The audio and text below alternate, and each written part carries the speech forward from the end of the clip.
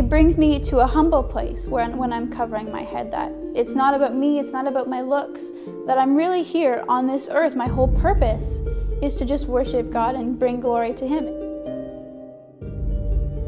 Over the years, it's come to be very significant, something that's very, very special. And I always treat my veil with great respect. We always kiss our veil before we put it on.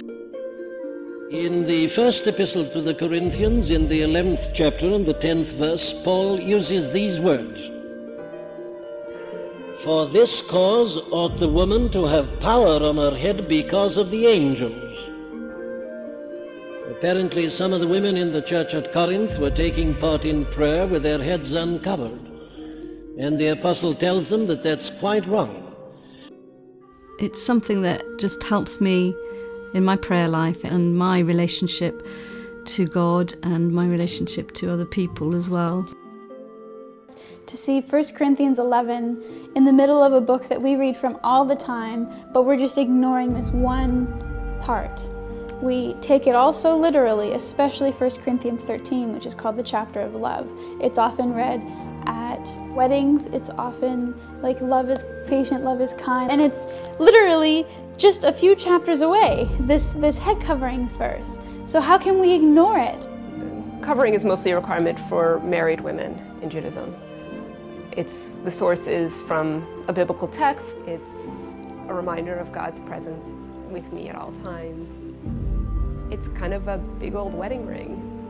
While veiling is often seen as a visual manifestation of the Islamic faith, it is a tradition far from confined to this religion. In the last few decades, the head covering has been greatly disassociated from Western religion and culture. It is perceived by the media as a tool of female oppression and symptomatic of a patriarchal society. But Islam is not the first Abrahamic faith that strongly emphasized the notion of decency and modesty through a specific dress code for both females and males. What evidence exists for the female head covering within Christian and Jewish scriptures? Why is the head covering no longer a practice prevalent in modern Western societies? Through biblical scripture, literature, and art, this documentary investigates the origins of the veiling tradition within two major world religions. We speak to a number of academics, as well as women from various Jewish and Christian communities who have chosen to cover their hair as a means of modesty, obedience, and gaining closeness to God.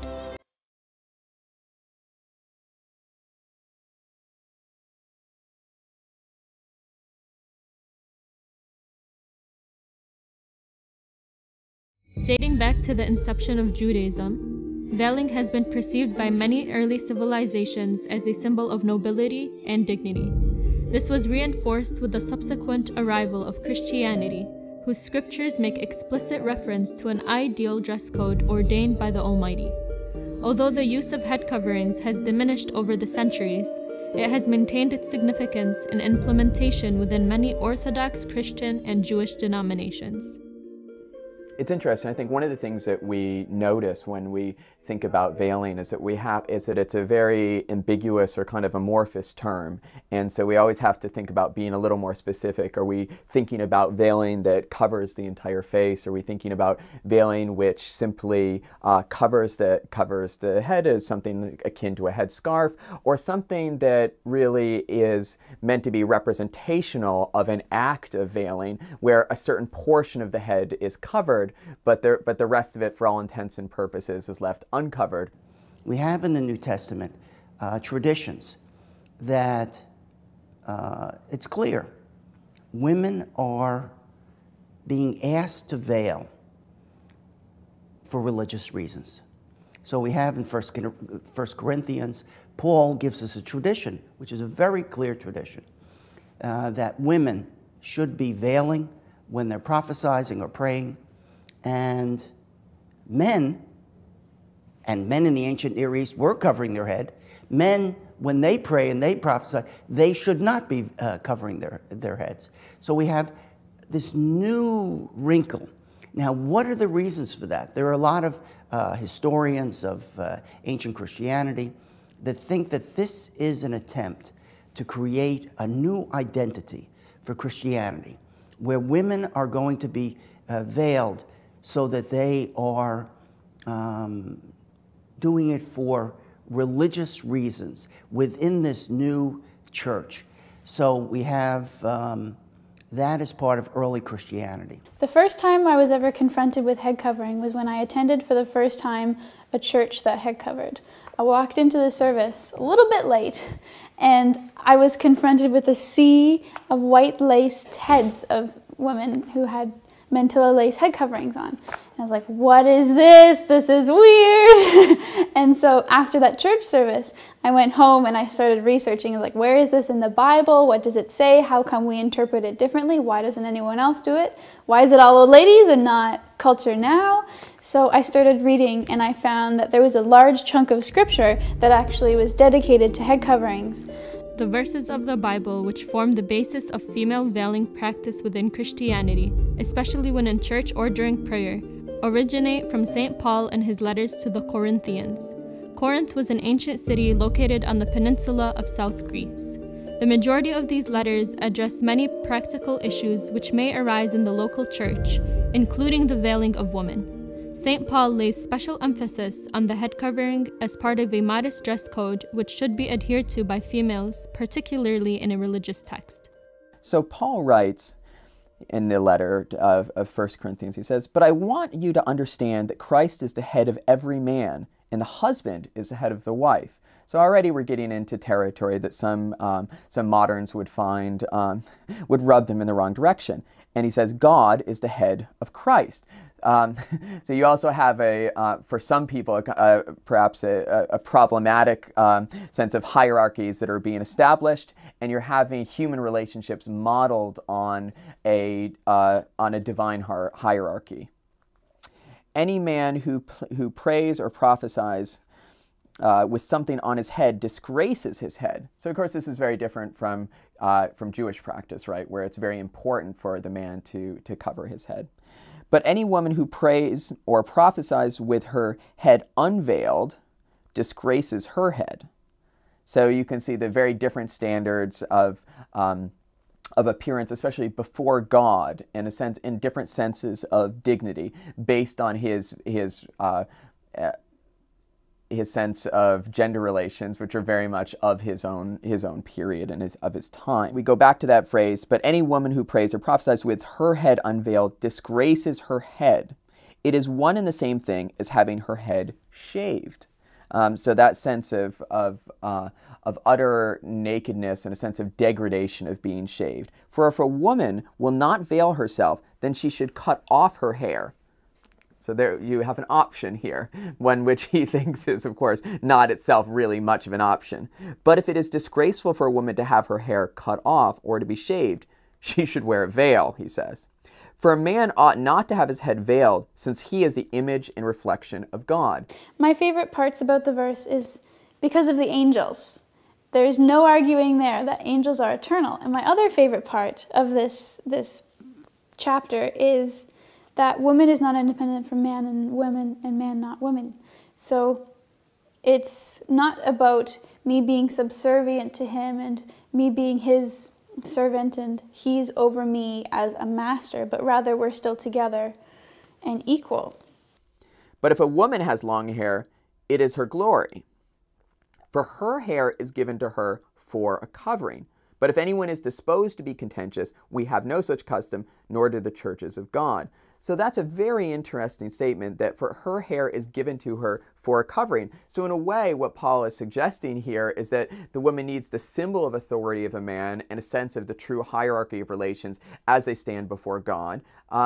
But in a way, it's a double covering, right? Because her hair is the self meant to mask her or shade her in some way, and then she needs to have that covered again.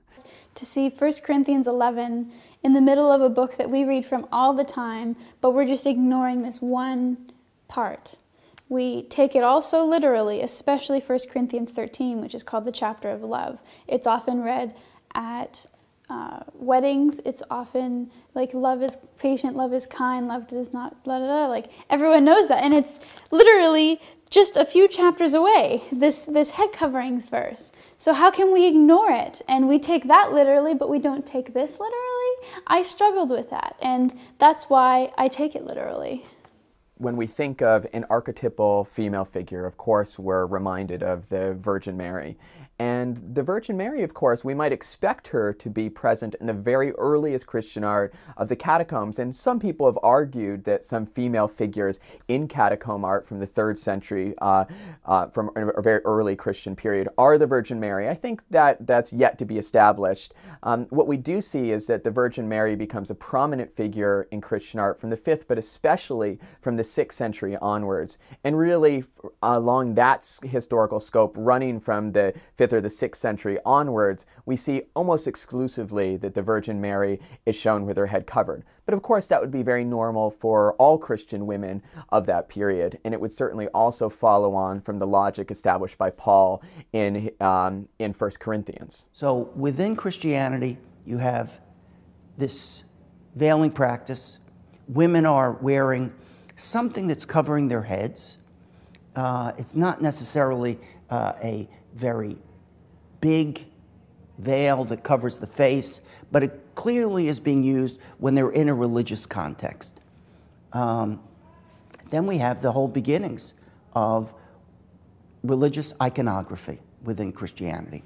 So in religious iconography, we look at the church and we see that Mary, the mother of Jesus, is not only portrayed wearing some kind of head covering, but it's a veil with a halo, with an extremely respectful idea that she is representing herself as in a new status. But this is not what becomes the next stage, which is when we have the beginnings of nuns within Christianity. They're wearing a very specific type of veil. Some of it looks like the kind of veils that we saw in the Greco-Roman period. But now, this habit, or this extreme,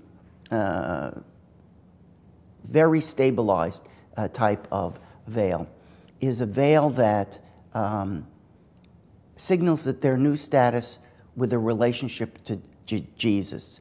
Now, Jesus is now almost like their husbands. So just like the rabbinic idea that women were veiling as they became married, so too the nuns are wearing a veil that seems to signal that they are in some kind of very intimate relationship with Jesus. The veiling of nuns in many Christian denominations is derived from the idea that that which is consecrated to God must always be veiled.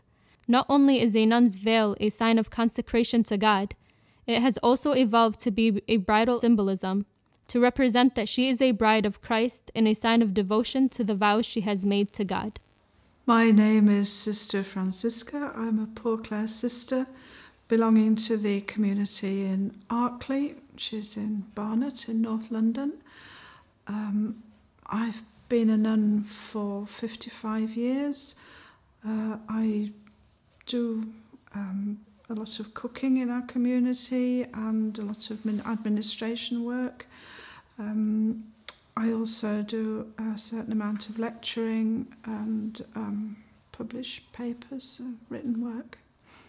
My experience of wearing a veil, which is part of our whole dress, it's part of our habit, it ranges from the very negative to having been spat at and sworn at in the street, right through the whole gamut to the opposite end of the spectrum, where somebody's tried to kiss my hand on Paddington Station, which was extremely embarrassing. But it's usually somewhere in the middle. People acknowledge that you dress like this because of your dedication, because of the way you live, in the same way that a nurse's uniform or a soldier or a policeman, that's telling people what their function in life is. The nun's habit is similar.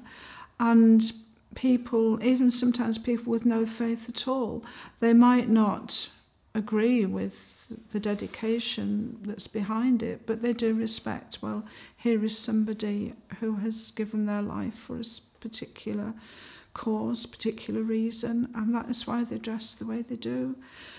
Certainly when we're out, I mean, in Tesco's or doing the shopping, people would come up and say, "Oh, sister, I have such a big problem. My child is ill, or my mother's dying, or my husband's gone off with another woman, or there's this situation in my life. Please, will you pray for me?" And they find it a great help to be able to talk to us about their difficulties. From antiquity to the present in Western culture, and especially if we look to the history of European art, it's very irregular to see a woman who's not in some way having at least some portion of her head covered. So that is the general blanket expectation we might have when looking to images of women. When we have depictions of the Virgin Mary, we expect her to be veiled to some degree. And then it becomes something where she is meant to be an exemplar to all other women, and sort of both in many ways raised up, but raised up because of her modesty, and in some ways some could argue of her subservience and humility in that way as well. So it's so if anyone is going to be veiled, all the more so the Virgin Mary. The University of Hartford has this small museum where we feature student exhibits. This exhibit was called Veiled Women. And 4 years ago when we did this exhibit, we had thousands of people come in, and they all wanted to know something that they didn't realize, that women in Judaism, Christianity, and Islam, all in antiquity, and right up until the modern period, were veiling for a variety of different reasons. In the exhibit, when we tried to look for examples of this, we chose 24 photographs. Many of these photographs were put up on the wall, and students would come in, and what was very interesting was all the docents who took the students around asked the same question: is this woman Jewish, Christian, or Muslim? And what was very interesting was that in some cases they couldn't identify whether the woman wearing the scarf was Jewish, Christian, or Muslim. That was a very important educational moment, because what it did was it taught students, community people who came in, is that this is a practice that could be done in any one of those religions. Hello, I'm Elizabeth Dalston. I'm a stay-at-home wife and mother, and I run a small business from home, making, well, generally children's clothes, but I also make mantillas and chapel veils. I'm a Roman Catholic. I attend a more traditional form of the Mass, where it's said in Latin. I started my business really because I home educated my son, and I know a lot of home educating mothers, and they were saying to me they can't find decent, modest dresses for their children, their little girls usually. That's what they were looking for. So I said, well, I can sew. If anybody wants me to make clothes, I'll make them. So it just really started from there. I currently attend a non-denominational church, though when I first started head covering, I did attend a church where every woman head covered. I felt very confident in a church where there was head covering because it didn't feel abnormal, it felt accepted, and it felt like we were truly following what Scripture said. Though the church I currently go to, since I've moved, does not head cover, but they accept the fact that I head cover. I've talked to the pastor about it. They encourage me to continue doing so, and so I'm confident and comfortable in head covering in my church now. There are different denominations of Christianity, of course, that we can talk about. We have modern denominations in America that are different than their European counterparts, but Roman Catholicism, which historically had this very clear practice of women veiling for religious moments in the church, has now passed into some type of non-mandatory status.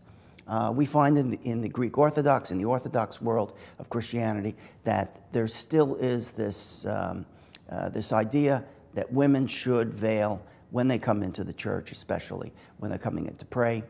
And within certain denominations of Protestantism, we still see that, that it's still prevalent.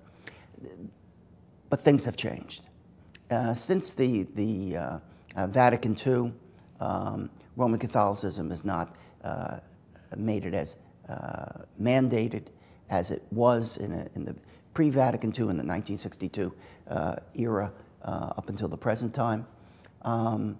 But within the Orthodox Church especially, we do find that there is still the practice of veiling. Brethren churches and Mennonite will often cover their heads.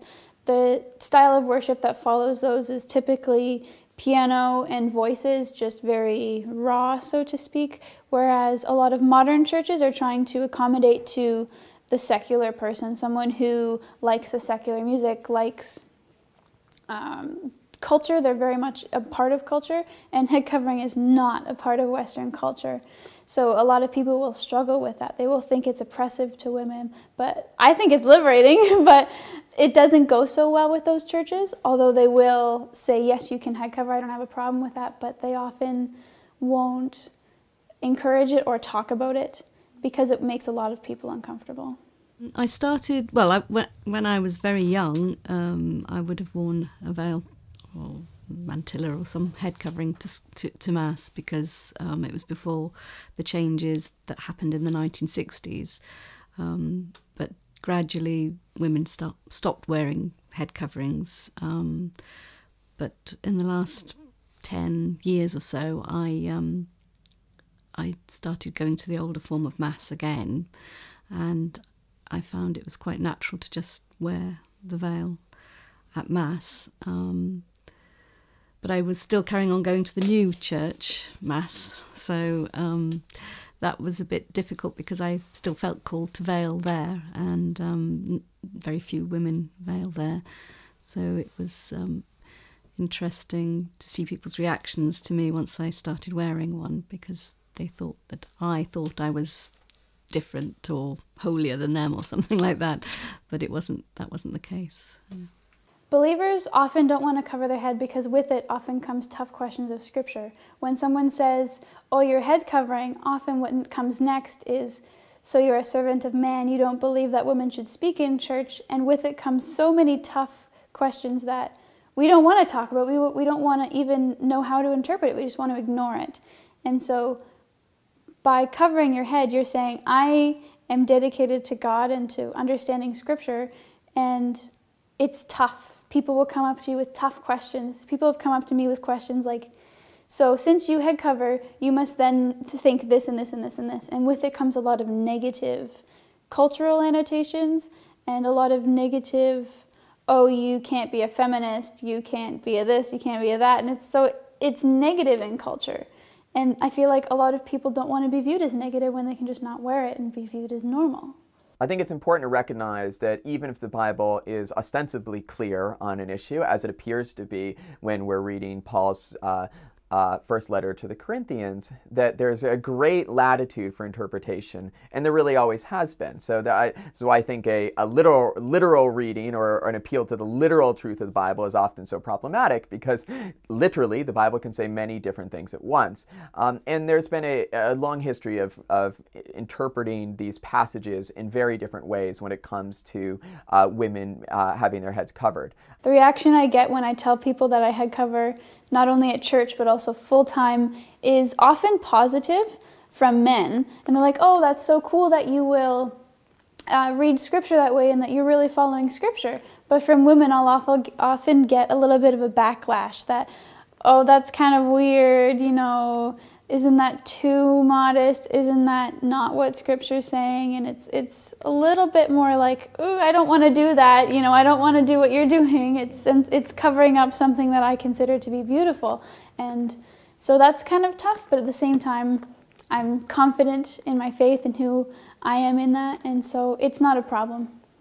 What really started me funnily enough, was the fact that a lot of the young girls who came to Mass were not very well dressed. They were very just dressed like modern young women, but the fashion at the time was very revealing and inappropriate for coming into church. And I think it was just almost as an act of reparation for seeing that, that I felt called to put on a head covering.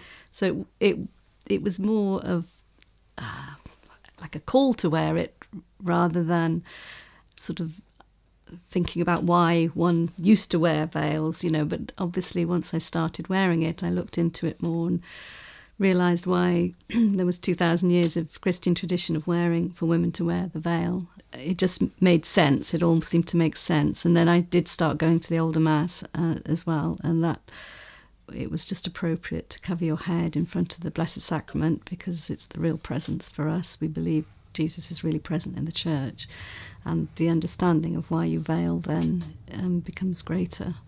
I've had many experiences with believers and non-believers that have been different. With believers, with regards to men, they're often very supportive of head covering, and they think it's cool that I'm following what Scripture says. Because often within our Christian culture, men will remove their hats when they pray. It's very standard, but women are not expected to cover. And so they think it's neat that they're following their part most of the time, and I'm doing my part. With women, though, I get a lot of backlash, negativity, like, oh, that's weird. Or often they'll ask why I'm head covering. I'll say why, and then they're just like, oh. And then, like, end of conversation, done, no more talk. And so that's kind of a bit awkward. But with non-Christians, I've actually had a lot of positive response. And they're like, oh, that's so cool. I appreciate you're following what you think's right, la-da-da. But within the community, it's a mixed response. I have some older friends that are middle-aged and elderly that do cover, and it's very standard, and they think it's cool that the young people are doing it too, but not within my own age group. Even a lot of friends think it's like, oh, I don't want to talk about it, I don't want to mention it. And when they do mention it, it's a bit reserved and kind of awkward when I talk about it, even with fellow females. It's something that just helps me in my prayer life. It helps me in my understanding of God and my relationship to God and my relationship to other people as well. Male, female, I'm a woman, and it affirms that as well, and being a woman in my God-given role. Over the years, it's come to be very significant, something that's very, very special, and I was always treat my veil with great respect. We always kiss our veil before we put it on, and kiss it again when we take it off, because it is a symbol of the dedication to God that we've made. We get our black veil when we make our vows, when we make our total commitment of ourselves to God. So it's like the ring in that way. It's very symbolic, and it becomes very meaningful personally. The best thing is actually feeling that sense of tradition and belonging to that tradition. It feels right. It helps me to pray. It actually lessens one's distractions, because you're not looking at somebody else's hairdo, and you know that they're not looking at yours. You know, it also, sometimes you actually can get quite emotional, and you can hide behind your veil and wipe a tear from your eye if you need to. But it helps you have a sense of an awareness of God's presence when you go into church and when you're praying. It does enhance that, I think. Yeah. The best thing about head covering is I feel like I'm in my right place with God, with the church. It brings me to a humble place when I'm covering my head, that it's not about me, it's not about my looks, that I'm really here on this earth. My whole purpose is to just worship God and bring glory to Him. And it's a constant reminder that life is not about me and what I do, but it's what I do for God, with God. And His empowerment is always reminding me when I'm feeling down. The head covering is a reminder that God is near. When I'm feeling angry, the head covering is a reminder to love. And it's a daily part that is encouraging me and helping me. Even when it's not encouraging from others, it's encouraging from God. And I really feel confident and comfortable in it every day, even though the world doesn't like it. but I like it. I was being given a lift. It was quite a long journey. I was being given a lift, and it was a very hot day in July, and we stopped at a service station on the motorway to get a drink, and we worked our way up the queue to the counter, and the lady serving was a Muslim lady, a very gracious lady, and of course she had a veil on and her arms were covered. And when she saw me dressed like this, she said, "You dress like that because of Jesus' mother?" And I said, "Well, not really." I said, "Have you heard of St. Clare?" And she didn't know about St. Clare. I said, "Well, you've heard of St. Francis of Assisi." "Oh, yes, she knew about St. Francis." So I said, "Well, St. Francis and St. Clare together, they began the religious family that I belong to, and because St. Clare dressed like this in a medieval way, it was in the 13th century, that's why we dress like this today." So she said, "I am a good Muslim woman, I cover my hair. You are a good Christian woman, you cover your hair." And at that moment I thought, in one way we're worlds apart, but in another way we're sisters because of the way we dress and because it expresses what is really significant in our lives. And that made a really deep impression on me. The types of head coverings I use is dependent upon whom I'm around. When I'm around believers who are often a bit close-minded, they don't want to see me in this head covering. I went to church with this exact head covering on, and I was told, this was right after the Paris attacks, that people were fearful that I was going to shoot the place up and that I shouldn't wear this type of head covering because people were going to think that I converted, but I was still going to church. And so they're like, "Please just wear lace or something that's not a scarf because that's got a negative connotation with it." And that was tough because I think it's just fabric. It doesn't matter how I wear it. I should be able to wear it because it's a head covering. I don't think Scripture calls us directly to cover all the time. I think praying and prophesying often refers to in the Bible as corporate worship, coming together, but I find great value in covering all the time. I think when I cover my head, it puts a cap on some of the things that I focus on myself, my beauty, my hair, my looks. And by wearing the head covering, it puts a cap on my beauty and brings me back to a humble and even better reality that God is my head, that God is my leader, and that I am living for Him. In biblical times, in the Middle East and the ancient Greco-Roman worlds, it was customary for women to conceal their hair with various types of coverings, especially married, respectable, and free women. Modern Jewish women ascribe various meanings to the act. Like Islam, the veiling of females within Judaism is promoted for the purpose of preserving one's modesty and chastity. Although the Torah only briefly mentions the head covering, these few words have evolved into a complex hijab ritual carried out by many devout Jewish women across the globe. In recent years, there has been an emergence of a controversial ultra-Orthodox Jewish community, known as the Haredi Burqa sect. Concentrated in the Israeli town of Beit Shemesh, these women are seen practicing more excessive forms of veiling than what is otherwise prevalent in the Jewish world today. However, due to their distinctive clothing, they have been made subject to condemnation and humiliation by mainstream Israeli society. When a woman leaves her beauty only for her husband, her husband knows that she is his, and that strengthens the relationship. Long skirt covers the legs, a wide skirt covers the shape of the legs, the shawl covers the figure of the top figure of the woman, and the head covering is covering the hair, which is the beauty of the woman, and the neck, the shoulders. It actually hides the figure of the woman. According to Jewish way, women shouldn't talk aloud outside, not laugh, not look straight to men's eyes. Outside, a woman should vanish and all her power is inside the house. That's what she should do. There is a very, very unusual case that has come up in the past decade of ultra-Orthodox women in Israel, in a specific location, where they're in a very ultra-Orthodox area, where they actually adapted burqa practices from the Muslim population in order to fulfill what I would have to phrase a similar symbolic idea.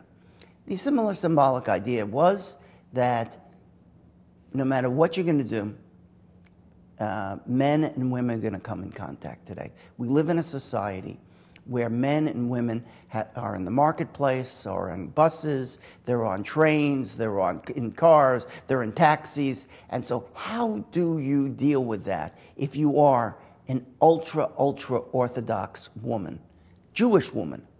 So some people have adapted this Muslim practice in order to fulfill, I think, the same kinds of needs. This is the nature of a free and open society. Is when people see what other people are doing and they adapt it to their own circumstances. So this case is, although it's unusual, it actually makes sense in the long stretch of philosophical ideas. Veiling is something which you don't have a lot in the scriptures, in the Bible. There isn't much talk about veiling. Occasionally you have references, but it's not brought down like one of the laws. Like in the laws of Moses, you don't have a commandment to veil, for example. You don't have that. So it's one of these sort of implicit practices which are very often taken for granted, and which are attested in the Bible and then in later Jewish sources, but not discussed or presented in much detail. There's also a question of what we mean by veiling. The different, I suppose, different body parts that can or cannot be veiled, and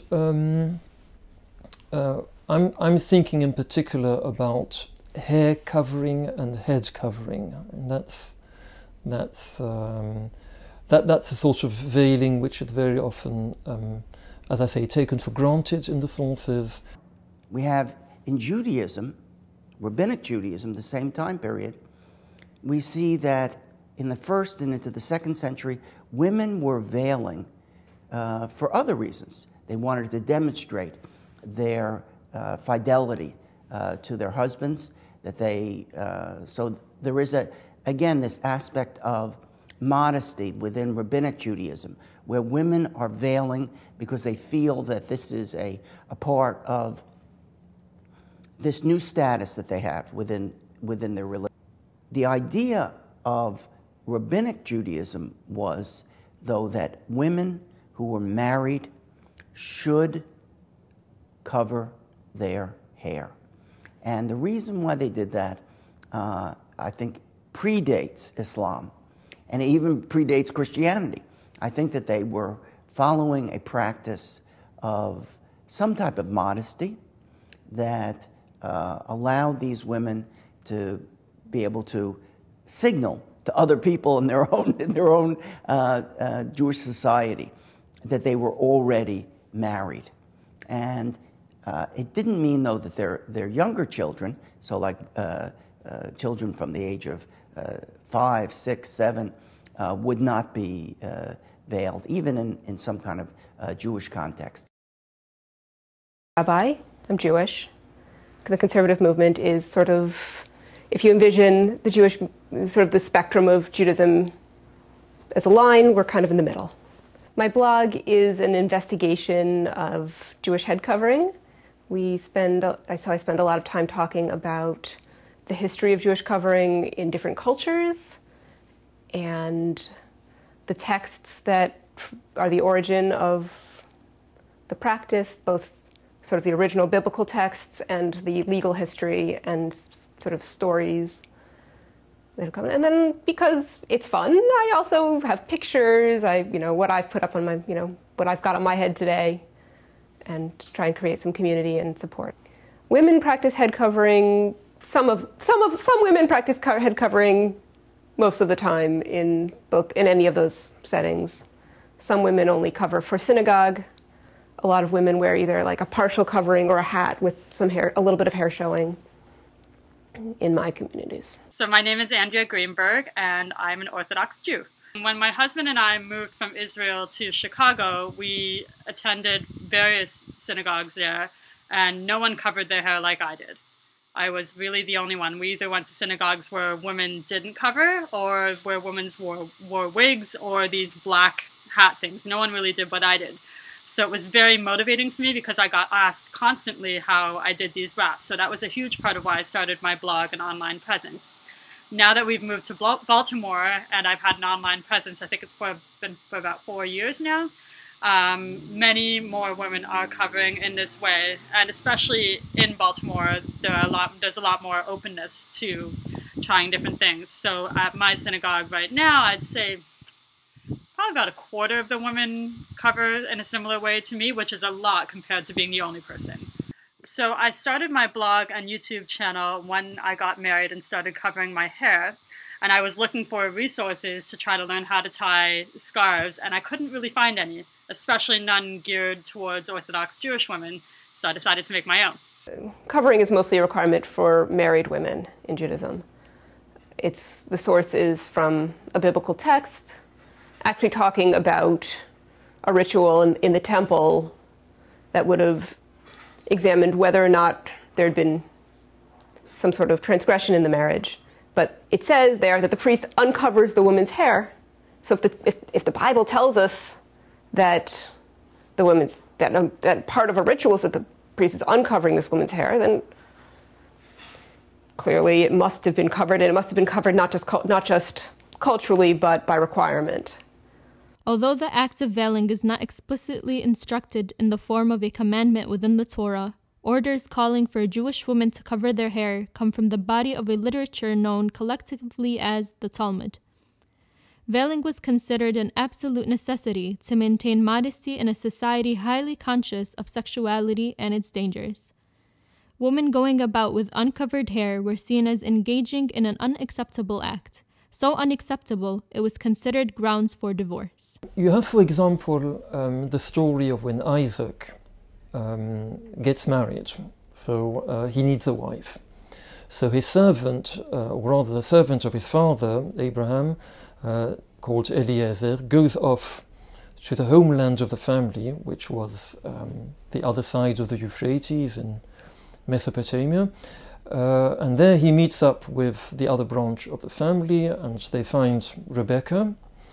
And then Eliezer takes Rebecca and brings her back to Isaac, who was waiting in the land of Canaan. Eliezer brings the future wife Rebecca back to Isaac, and Isaac is in the field.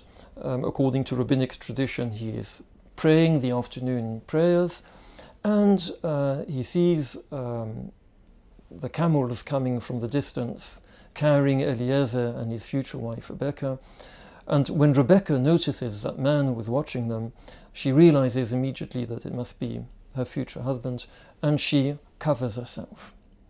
The modesty laws found in the Talmud acted to render the woman inaccessible and unavailable to all but her husband.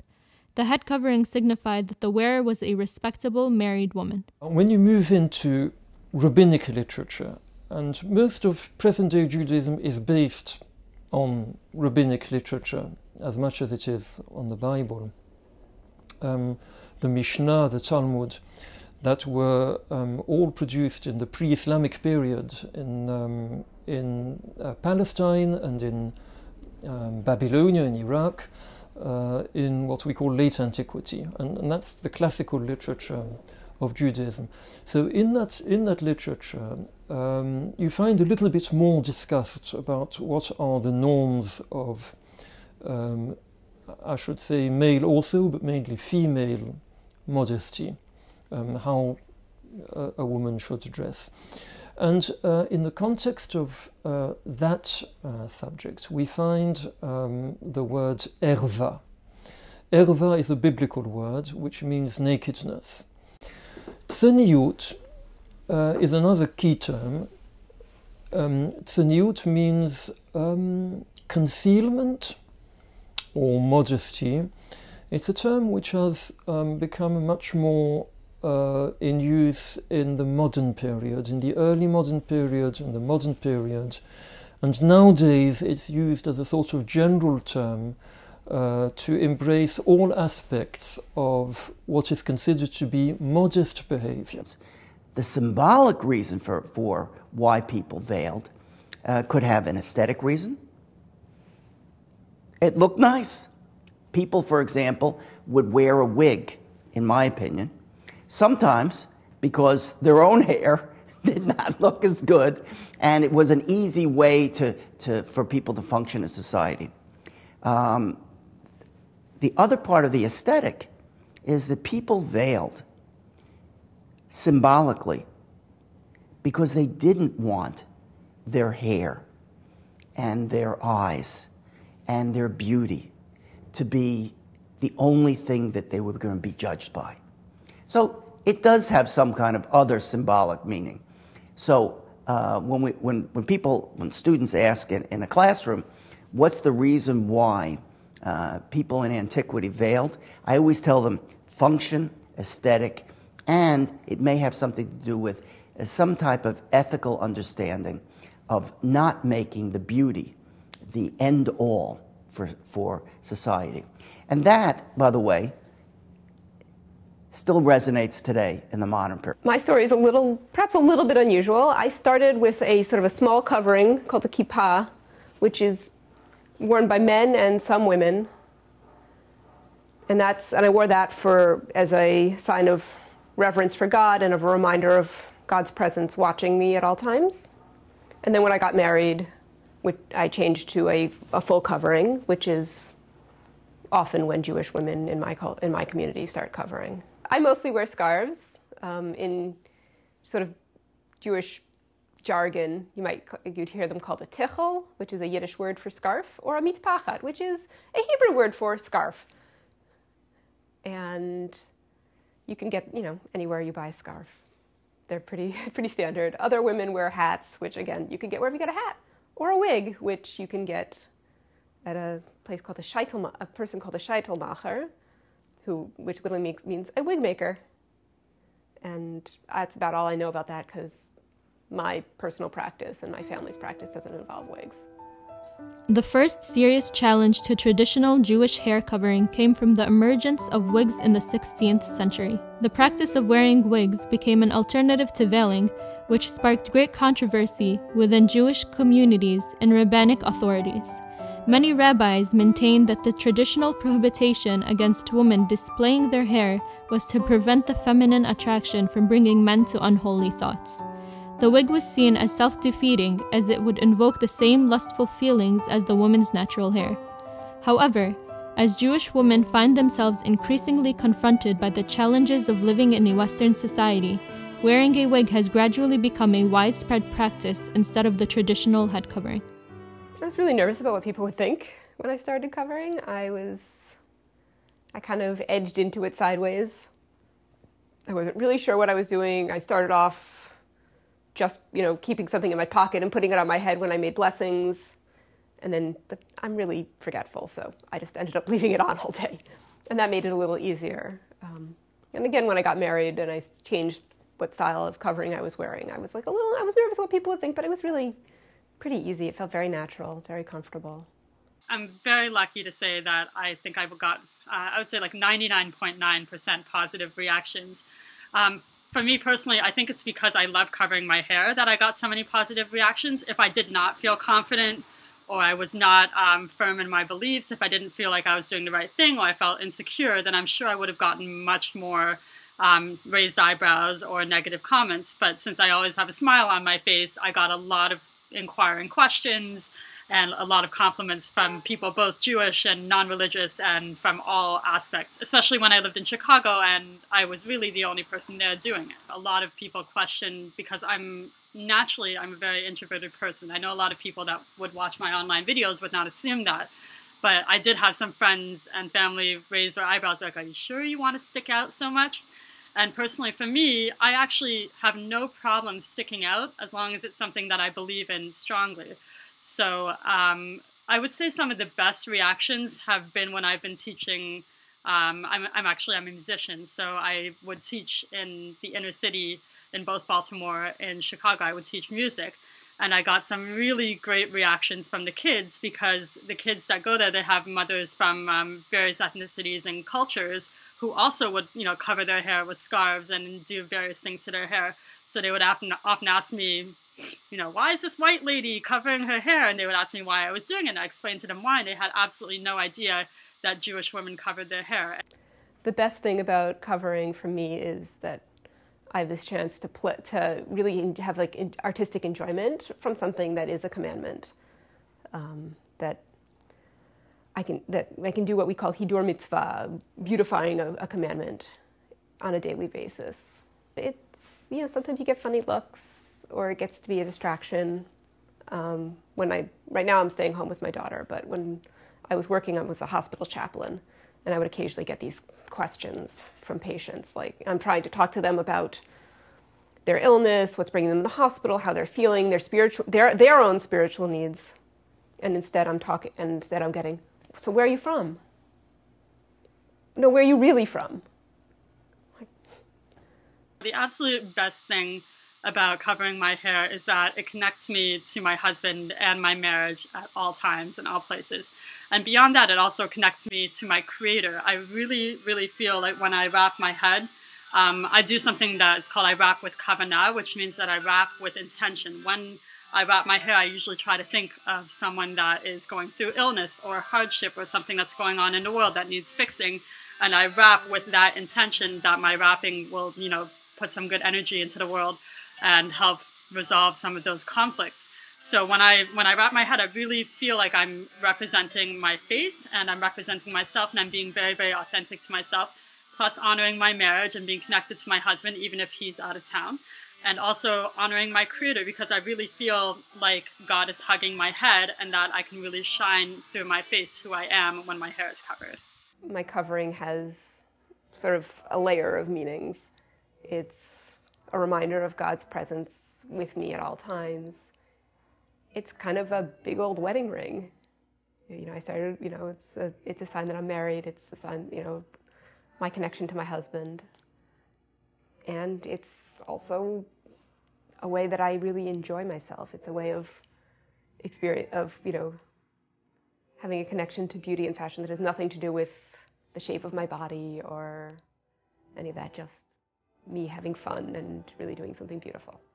For some, the veil is a sign of marriage. For others, it is a symbol of piety, modesty, and an act of deference to the will of God. Through it, religion seeks to redirect the focus of both men and women from the materialistic world to the spiritual world, closer in proximity to God. Although in recent years, the head covering has been subject to great criticism by Western culture and used as a basis to denounce the Islamic faith as patriarchal and repressive to the female gender, it proves to be an act of empowerment and liberation for women from all religions, societies, and cultures.